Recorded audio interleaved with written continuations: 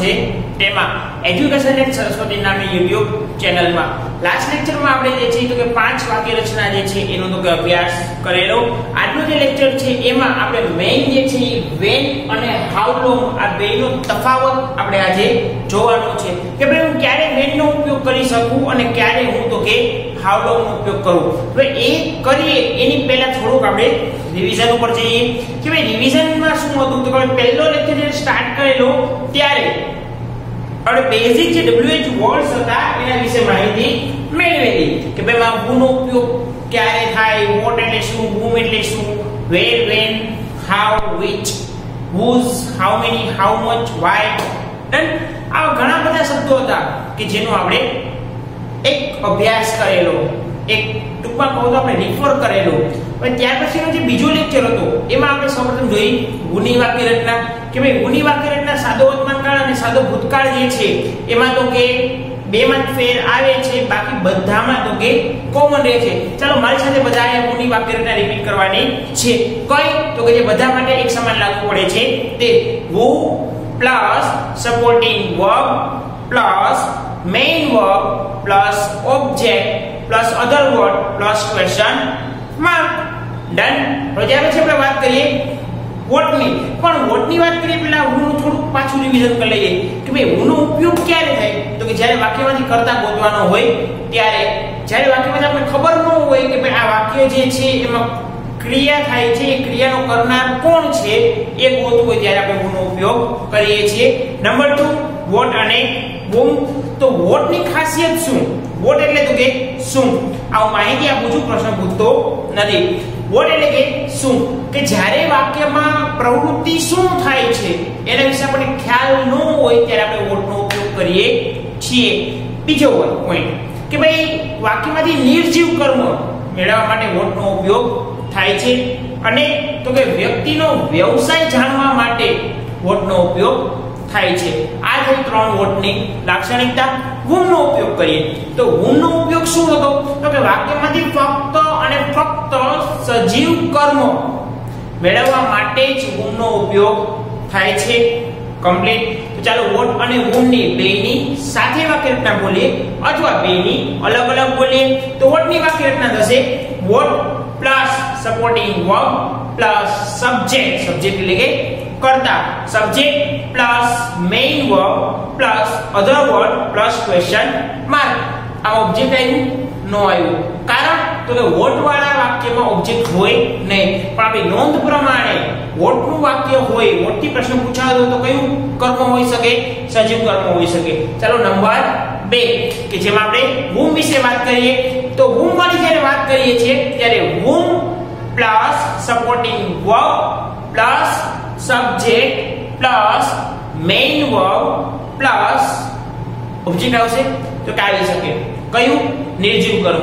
પણ હોય તો ચાલે, ન હોય તો પણ ચાલે. તો સબ્જેક્ટ પ્લસ અધર વર્ડ પ્લસ ક્વેશ્ચન માર્ક. આ છે what અને whom ની વાક્ય રચના. જઈએ નંબર 3 ઉપર why અને how. તો why અને how જે છે એમાં સૌપ્રથમ આપણે લઈએ why. why નો ઉપયોગ ક્યાં થાય તો કે ભાઈ why નો ઉપયોગ બે જગ્યાએ થાય કે why થી પ્રશ્ન પૂછવામાં જ્યારે માણસને આવે છે ત્યારે પછી બે જવાબ હોય છે. કાં તો એક કારણ હોય છે અને કાં તો એક પર્પસ હોય છે, એટલે કે હેતુ અથવા ઈરાદો હોય છે. હવે આપણે એક્સપ્લેન કરેલું કે ભાઈ why થી પ્રશ્ન પૂછાતો હોય ત્યારે સેક્શન A માં રિસ્પોન્ડ ટુ ધ સેન્ટેન્સ નામનો જે ટોપિક આવે છે એમાં why થી પ્રશ્ન પૂછાણો હોય તો ત્યાં તમારે કાઉન્ટ્સ જે છે બ્લેન્ક્સ બ્રેકેટ જે છે ખાસ જોવું પડે કે બ્રેકેટમાં શોઈંગ પર્પસ આપેલું છે, શોઈંગ રીઝન આપેલું છે. એ પ્રમાણે ચાર ઓપ્શન માંથી એક સિલેક્ટ કરવાનું થશે. તો why થી આપણને કારણ મળે છે અથવા તો કે હેતુ અથવા ઈરાદો મળે છે. વાત કરીએ how ની તો how થી વાક્યમાંથી એડવર્બ કે એડજેક્ટિવ મળે છે પ્લસ રીત કે પદ્ધતિ મેળવવાની હોય ત્યારે આપણે how નો ઉપયોગ કરીએ છીએ. નંબર 3 કોઈ વ્યક્તિની ઉંમર કેટલી છે એ જાણવા માટે આપણે how નો ઉપયોગ કરીએ છીએ. ડન. આ why અને how ના ઇમ્પોર્ટન્ટ પોઈન્ટ્સ હતા, ફેક્ટ્સ હતા. હવે બેની વાક્ય રચના જોઈએ તો why અને how બેની અલગ જોશું. તો સૌપ્રથમ ઉપયોગ કરીએ છીએ why. why plus supporting verb plus subject plus main verb plus object plus other word plus question mark. એ જ રીતે હાઉ ની વાક્ય રચના how plus supporting verb plus subject plus main verb plus object plus other word plus question mark. તો આ થઈ ગયું Y અને how ની વાક્ય રચના. હવે આપણે નંબર 4 ઉપર જઈએ, જ્યાં આપણે which, whose, how many અને how much આ ચાર વાક્ય રચના જે છે એક સાથે જોવાની છે. એમાં નંબર પહેલો which નો. which એટલે કયું. તો which નો ઉપયોગ ક્યાં થાય? જ્યાં પસંદગી હોય ત્યાં. દાખલા તરીકે કે ભાઈ આ સ્કૂલ છે આપણી, બરાબર, એમાં ઘણા બધા ક્લાસીસ છે, એમાંથી કેટલા બધા ક્લાસીસ છે, એમાંથી કોઈ પણ ક્લાસમાં હું તમારા માટે અત્યારે વિડિયો શૂટ કરી શકું છું. તો મારી પાસે પસંદગી થઈ કે આજે કયા ક્લાસમાં વિડિયો ઉતારવો. ડન. પણ માની લો કે મને એક જ ક્લાસ આપ્યો છે ટાઈમ ટેબલ પ્રમાણે કે ભાઈ 1 2 3 નામનો જે ક્લાસ છે કે 1 2 3 નંબરનો જે ક્લાસ છે સર તમારે એમાં વિડિયો ઉતારવાનો. તો હવે મારી પાસે કોઈ ચોઈસ છે નહીં. હું જ્યાં ઘરેથી સ્કૂલે આવીશ ત્યારે મારું બેગ છે, મારી બુક છે, બરાબર છે, એ બધું લઈને 1 2 3 નંબરના ક્લાસમાં વહી જઈશ, ત્યાં સેટઅપ કરીશ ને વિડિયો લેક્ચર બનાવવાના શરૂ કરી દઈશ. વાત થઈ ગઈ પૂરી, કમ્પ્લીટ. હવે એમાં કઈ આશ્ચર્ય પામવા જેવું રહ્યું નથી. તો મારી પાસે પસંદગી છે નહીં કે બ્લુ કલરનું ટી-શર્ટ છે તો રોજ બ્લુ કલરનું ટી-શર્ટ પહેરીને જ વિડિયો ઉતારવાનો છે, પસંદગી છે નહીં. તો which ક્યારે ઉપયોગ થાય? જ્યારે કોઈ પણ વસ્તુ તમારી પાસે એક કરતા વધારે હોય તો તમારે પસંદગીનો ભાવ આવે, નકર પસંદગીનો ભાવ આવતો નથી. ચાલો બીજો નંબર લઈએ whose. whose જે છે એમાં બે જવાબ મળે. પહેલો તો કે માલિકી અને બીજો તો કે સંબંધ. માલિકી કોની હોય? તો કે ભાઈ નિર્જીવ વસ્તુની માલિકી હોય. આ માર્કર કોની? તો કે ભાઈ મારી છે. ડન. આ પટ્ટી કોની? તો કે એ પટ્ટી મારી છે. ડન. એના ડસ્ટર હોય, વોટર બોટલ હોય કે ભાઈ આ વિડિયો લેક્ચર જે બનાવવા માટે મોબાઈલ છે કોનો છે? તો કે મારો છે. આ બેગ કોનું છે? મારું છે. આ માસ્ક કોનું છે? મારું છે. કમ્પ્લીટ. તો નિર્જીવ વસ્તુની માલિકી હોય, સજીવ વ્યક્તિની માલિકી હોય નહીં. કે ભાઈ આ કોના પપ્પા છે? બરાબર.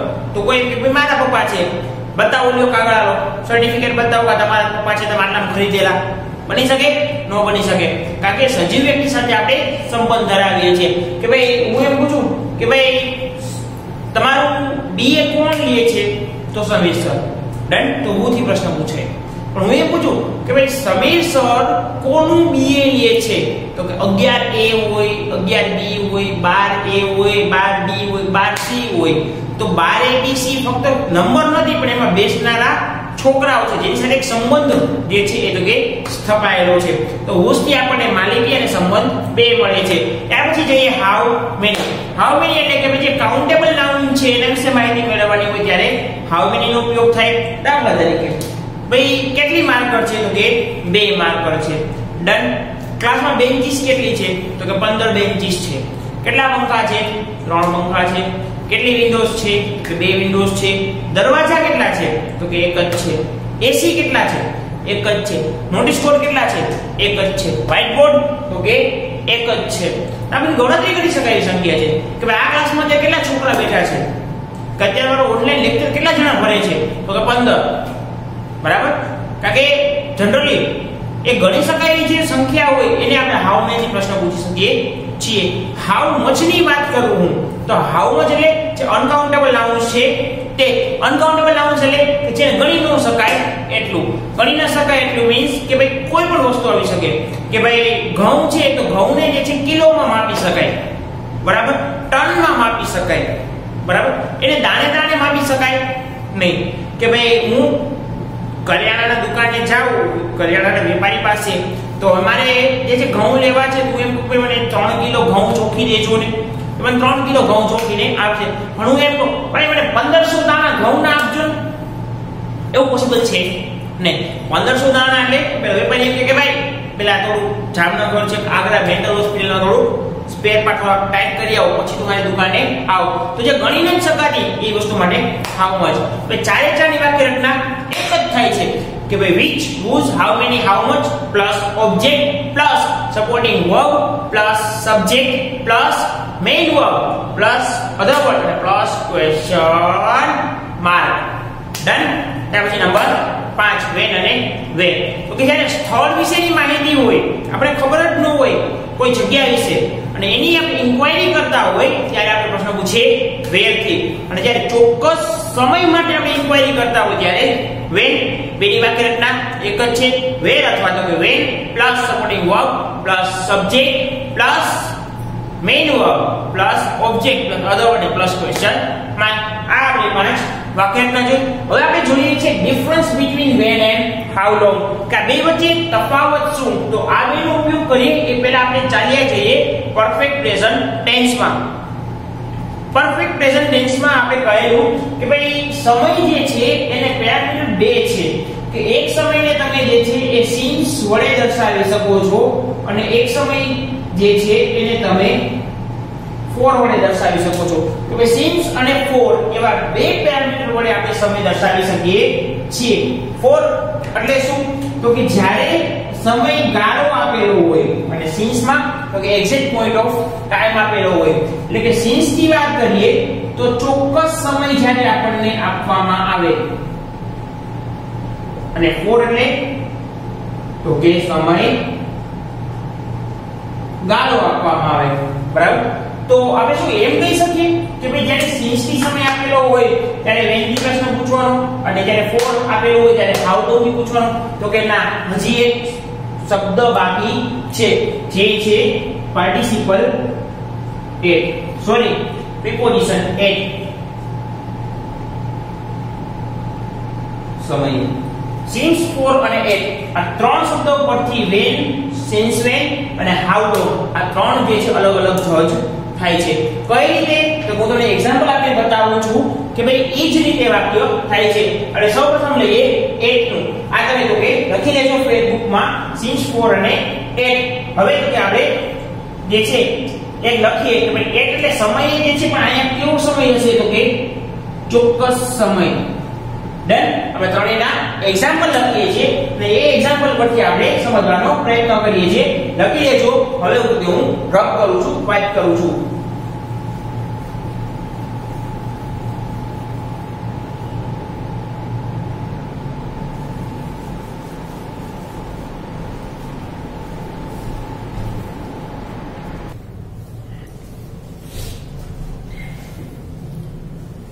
હવે આપણે ઉદાહરણ લખીશું નંબર 1. પેલા વિધાન વાક્ય લખીશું, એની નીચે આપણે પ્રશ્નાર્થ વાક્ય લખીશું. પેલું, Rahul will meet me at 5 o'clock tomorrow.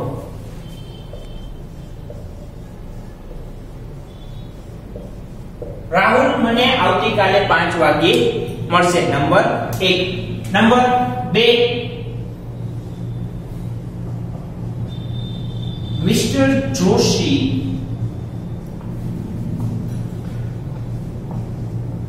has been teaching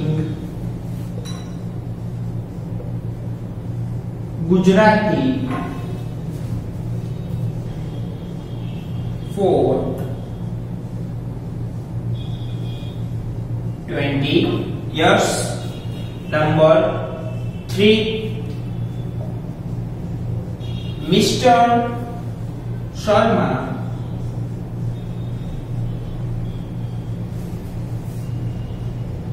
has been practicing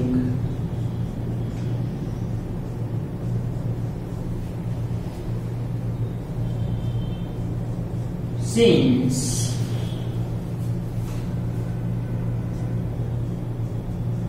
15th August 2003. આપણી પાસે ત્રણ વાક્ય છે. પહેલું વાક્ય છે Rahul will meet me at 5 o'clock tomorrow. Rahul મને આવતીકાલે 5 વાગ્યે મળશે.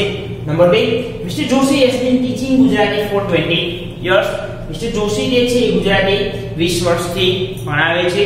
Number 3 mister Sharma has been practising since 15th August 2003 કે ભાઈ પ્રેક્ટિસિંગ એટલે શું તો કે ભાઈ તે ડોક્ટર હશે એટલે ડોક્ટરીની પ્રેક્ટિસ તેઓ 15 ઓગસ્ટ 2003 થી કરી રહ્યા છે આપણને ત્રણે વાક્યમાં ટાઈમ આપેલો છે અરે ટાઈમ હાઇલાઇટ કરીએ ક્યારે મળશે તો કે 5 વાગ્યે પણ કેદી કાલે તો કાલ આપણને મહત્વની છે નહીં પણ કાલના 5 વાગવા એ તો કે ચોક્કસ સમય છે અહીંયા કે મિસ્ટર જોશી ગુજરાતી ભણાવે તો છે પણ કેટલા ટાઈમ થી તો કે 20 વર્ષથી કયા 20 વર્ષ મારે લેવાના બરાબર તમે કે સર ફાઇનલ જ છે કે 2000 થી લઈને 2020 જે છે એ જ કહેવાય ને ઈ નો પણ કહેવાય બરાબર કે 2000 થી ઉપર જઈએ 1990 થી 2010 નો જે ટાઈમ છે ઈ પણ 20 વર્ષ થઈ ગયા ને તો ઈ ચાલે જ ને હું ચાલે સ્વાભાવિક છે કોઈ પણ 20 વર્ષ લાગે અહીંયા એવું કોઈ બાંધછોડ નથી mister Sharma has been practising since 15th August 2003 15મી August 2003 એક ચોક્કસ પોઈન્ટ ઓફ ટાઈમ આપણને આપી દીધો કે ભાઈ અહીંથી ન જેમ બીજે કે તમારે જવાની જરૂર નથી કે કોક તમને પૂછે કે મિસ્ટર શર્મા કેટલા સમયથી પ્રેક્ટિસ કરે છે તો કે 15મી ઓગસ્ટ 2003 15મી ઓગસ્ટ 2003 તમે કેલેન્ડરમાં ગોતો પાસ તમારા મોબાઈલમાં જઈને તો મળે તમને ડન પણ હું કહું તમારા મોબાઈલમાં છેલ્લા 20 વર્ષ ગોતો તો તમને મળવાના 20 વર્ષ નથી મળવાના હું તમને એમ કહું કે ભાઈ તમારે ઘડિયાળમાં 5 કેટલી વખત વાગે તમે કહો સર એક દિવસમાં 2 વખત 5 વાગે એક સવારના વાગે ને એક અત્યારે સાંજે વાગે ડન તે ફિક્સ થઈ ગયા કે ભાઈ મને આવતીકાલે 5 વાગે મળશે તો સ્વાભાવિક છે સવારમાં 5 વાગે તમને કોઈ નથી મળવાનું કારણ કે કોઈ હુતું ન હોય એમાં કર્ફ્યુ છે એટલે કોઈ પણ મળવા આવવાનું નથી તો સ્વાભાવિક છે સાંજે 5 વાગે મને મળવાનું છે હવે જ્યારે એડ કરીને તમને આપેલો હોય પ્રીપોઝિશન અને પછી જો ટાઈમ આપી દીધેલો હોય તો ન્યા જે છે તમારે when થી પ્રશ્ન બનાવવાનો થશે કે ભાઈ when will રાહુલ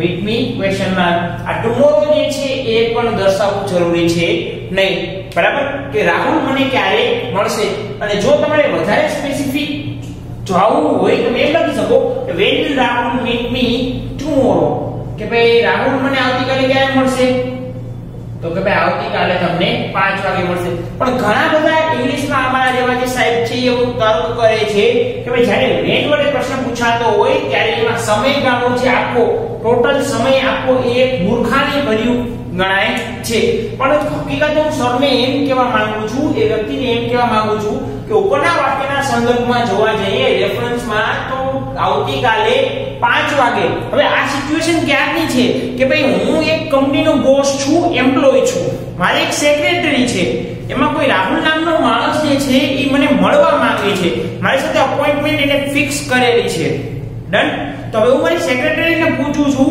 કે ભાઈ રાહુલ મને ક્યારે મળશે કાલે તો એ મને એમ કહે છે કે ભાઈ રાહુલ મને કાલે 5 વાગે મળશે ડન અથવા મેં કોઈ અપોઇન્ટમેન્ટ લીધેલી છે દાખલા તરીકે આ સ્કૂલની વાત કરું મેં મેહુલ સરની અપોઇન્ટમેન્ટ લીધેલી હોય બરાબર તો હું સમીર સરને પૂછું કે મેહુલ સર મને કાલે ક્યારે મળશે મીન્સ કે આવતીકાલ રવિવાર છે એવું ધારી લઈએ તો રવિવારે મેહુલ સર ફ્રી નથી હોતા જનરલી અથવા તો કે ફ્રી હોય છે તો હું એમ પૂછું કે મેહુલ સર મને આવતીકાલે ક્યારે મળશે તો સમીર સર મને એક ટાઈમ દેશે કે ઉપર મેહુલ સરને હું પૂછી લઉં એ મેહુલ સરને કોલ કરે છે કે ભાઈ મેહુલ સર આપણી સંસ્થાના ઇંગ્લિશના શિક્ષક હાયર સેકન્ડરીના રાજેશભાઈ તમને મળવા માંગે છે આવતીકાલે તો હું તમને તમારો કયો ટાઈમ દઉં એટલે મેહુલ સર એનું શેડ્યુલ જોઈ લે છે સમીરભાઈ કામ કરો ને સાંજના 5 વાગ્યાનું કયો ને સમીર સર કે ઓકે મને ફોન કરે છે કે ભાઈ હાલો મારે મેહુલ સર સાથે વાતચીત થઈ ગઈ છે એને તમને આવતીકાલે 5 વાગ્યાનો ટાઈમ આપી દીધેલો છે તો સમીર સર મને એમ કહે ને કે સર તમને આવતીકાલે મળશે તો આવતીકાલે પણ ક્યારે તો કે આવતીકાલે એક્ઝેક્ટ 5 વાગે એટલા માટે આ ક્વેશ્ચનમાં જે છે tomorrow લખવું કમ્પલસરી છે નો લખો તો કોઈ માર્ક નથી કપાતો પણ જો લખો છો તો તમારા મનમાં સ્પષ્ટતા હોવી જોઈએ કે મેં ઉપરના વાક્યને ધ્યાનમાં રાખી અને tomorrow લખેલું છે એવા ઘણા બધા રાજકોટમાં હશે કે તમારી આજુબાજુમાં હશે કે જેમ કે છે કે જ્યારે વેનથી પ્રશ્ન પૂછાણો હોય ત્યારે tomorrow લખવું કમ્પલસરી નથી તમારે કહી દેવાનું કાંઈ વાંધો નહીં અમારા સાહેબે કીધું છે કે વેન વડે પ્રશ્ન પૂછાતો હોય ત્યારે tomorrow નથી લખાતું પણ સાહેબ તમે મને એક વાતનો જવાબ આપો કે ઉપરનું જે વાક્ય છે એના સંદર્ભમાં મારો પ્રશ્ન છે એ વાક્ય ખોટું કે મારો પ્રશ્ન ખોટો. વન આપણે બીજી કે મગજમારી કરવી નથી. વાત કરીએ number 2. Mister Joshi has been teaching Gujarati four 20 years. Mister Gujarati sorry એક ભૂલ થઈ ગઈ ભાઈ. મિસ્ટર જોશી જે છે એ ગુજરાતી 20 વર્ષથી ભણાવે છે. કેટલા વર્ષથી? 20 વર્ષથી. અહીંયા મને ચોક્કસ ટાઈમ આપ્યો છે? નથી આપ્યો. હું મોબાઈલ લઈ લઉં, કેલેન્ડર લઈ લઉં, મને છેલ્લા 20 વર્ષ મળશે? ના, નહીં મળે. કારણ કે છેલ્લા 20 વર્ષ તો કોઈ પણ હોઈ શકે છે ને, નો હોઈ શકે, હોઈ શકે છે. તો અહીંયા મારે પ્રશ્ન બનાવવાનો થશે how long થી. How long has Mr. Joshi has been teaching Gujarati? Done. કે ભાઈ મિસ્ટર જોશી જે છે એ કેટલા સમયથી ગુજરાતી ભણાવી રહ્યા છે? તો ઉપરના વાક્યમાં જો તમને જવાબ મળે છે કે મિસ્ટર જોશી જે છે એ 20 વર્ષથી આ ભણાવી રહ્યા છે. તો અનધર એક ટ્રીક આપું છું તમને કે જ્યારે તમને આવું કોઈ વાક્ય આપેલું હોય એમાં સમય આપેલો હોય કે તમને ઓળખતા ન આવડે કે ભાઈ ચોક્કસ સમય છે કે સમયગાળો છે, તો આગળનું પ્રિપોઝિશન ચેક કરી લેવાનું. પ્રિપોઝિશન શું છે? ફોર છે, તો હાઉ લોંગ થી થશે. હાઉ લોંગ ની વાક્યરચના સર મને નથી ફાવતી, કશો વાંધો નહીં. વાય અને હાઉ જેવી જ છે. જો હાઉ ની વાક્યરચના યાદ કરો. નંબર 3 હાઉ લોંગ સહાયકારક ક્રિયાપદ કરતા સોરી અહીંયા એસ નહીં આવ્યો, બાળકો મારી ભૂલ હતી. How long S mister Joshi bin teaching Gujarati. How long સહાયકારક ક્રિયાપદ કરતા પછી આ બીન ટીચિંગ છે આખું મેઇન વર્બ થઈ જશે. આ ઓબ્જેક્ટ થઈ ગયું, બરાબર. અધર વર્ડ છે ને એટલે છેલ્લે ક્વેશ્ચન માર્ક. ત્યાર પછી જે નંબર 3 ઉપર mister Sharma has been practising since 15th August 2003. તો હવે મારે એક વસ્તુ ખાસ યાદ રાખવાની છે આવા ટ્રિકી પ્રશ્નોમાં. મને ટાઈમ એક્ઝેક્ટ આપ્યો છે, હા, મને કેલેન્ડરમાં 15 ઓગસ્ટ 2003 મળી જશે. પણ આગળ પ્રિપોઝિશન એટ આપ્યો છે તો when થી બનશે. આ પ્રિપોઝિશન કયો આપ્યો છે? since થી. તો હવે પ્રશ્ન બનશે since when થી. જો આ રીતે since when has Mr. Sharma been practicing? Mister Sharma ક્યારથી પ્રેક્ટિસ કરી રહ્યા છે? when અને how long નો. જો તમને એક કરીને સમયગાળો આપે, જો તમને વાક્યમાં સમય દેખાય છે અને પ્રિપોઝિશન એક દેખાય છે તો પ્રશ્ન પહેલાથી બનાવવાનો when થી. જો તમને સમયગાળો આપે છે આગળ પ્રિપોઝિશન for છે તો પ્રશ્ન શેનાથી બનાવવાનો? how long થી. જો તમને સમય એક્ઝેક્ટ આપે છે પણ આગળ જે છે તો કે since આપે છે તો પ્રશ્ન શેનાથી બનાવવાનો? since when થી. તમને એમ થાય સર અમે since when ની વાક્યરચના ફાવતી જ નથી, કોઈ મૂંઝાવાની જરૂર તમારે છે નહીં. તમારે નંબર 4 ઉપર સોરી નંબર 5 ઉપર જે છે when અને where ની વાક્યરચના છે એ જ છે. જોઈ લો બેઠે બેઠી આગળ ખાલી since લાગેલો છે. since when has Mr. Sharma been practicing. જો since when ws શબ્દ સહાયકારક ક્રિયાપદ કરતા આ verb પાઠ થઈ ગઈ, પૂરી વાક્યમાં ઓબ્જેક્ટ છે નહીં. આ થઈ ગયું main difference since sorry when અને how long નો ક્યારે when ઉપયોગ કરવું અને ક્યારે how long ઉપયોગ કરવું. જો તમે નો સમજાતું હોય તો મેં જે સમજાવ્યું છે તમે બુકમાં પોઈન્ટ પાડીને લખી શકો છો. જો આ રીતે આટલું લખાઈ જાય 3 વાક્ય 3 ને 3 એના એક્ઝામ્પલ લખાઈ જાય, પછી તફાવત જેવું દોરવાની જરૂર નથી, તમે પોઈન્ટ પાડીને પણ લખી શકો છો. કે જ્યારે વાક્યમાં બોલું છું સાંભળી લેજો. જો અત્યારે એમ લાગે સર થોડું ઝડપથી બોલે છે તો એક કામ કરવું, વિડિયો YouTube માં અપલોડ થઈ જાય પછી ત્યાં જ રહેશે, એ ક્યાંય જશે નહીં. લખતી વખતે એક વાક્ય સાંભળી થોડીક વાર પોઝ કરી દેવાનું. કે જ્યારે વાક્યમાં સમય આપેલો હોય એની આગળ પ્રિપોઝિશન સ્પેલિંગ ખાસ લખી દઉં છું કારણ કે મને મારા બધા જ વિદ્યાર્થીઓ ઉપર સંપૂર્ણ વિશ્વાસ છે. પ્રિપોઝિશન એક આપેલો હોય ત્યારે પ્રશ્ન when થી બને છે. નંબર 1. નંબર 2, જ્યારે વાક્યમાં આપણને સમયગાળો આપેલો હોય અને આગળ પ્રિપોઝિશન તરીકે for આપેલું હોય અથવા આગળ જે છે તો કે બીજો પોઈન્ટ એમ થાય કે જ્યારે વાક્યમાં આપણને સમયગાળો આપેલો હોય અને સમયગાળાની પહેલા જો for લખેલું હોય તો how long થી પ્રશ્ન બને છે. નંબર 3, જ્યારે વાક્યમાં આપણને ચોક્કસ સમય આપી દીધેલો હોય અને સમયની પહેલા જો since શબ્દ આપી દીધેલો હોય ત્યારે પ્રશ્ન since when થી બને છે. આ ત્રણ તફાવતના મુદ્દા કે જેમાં બે when અને how long બે જસ્ટિફાઈ થઈ જાય છે. તો યાદ રહી ગયું હશે, કોઈ તકલીફ પડી નહીં હોય અને જો કોઈ તકલીફ પડે છે તો તમે બિંદાસ્ત અમને પૂછી શકવા માટે ફ્રી છો. મળીએ છીએ આપણે નેક્સ્ટ લેક્ચરમાં. ત્યાં સુધી જય હિન્દ, જય ભારત એન્ડ વંદે માતરમ.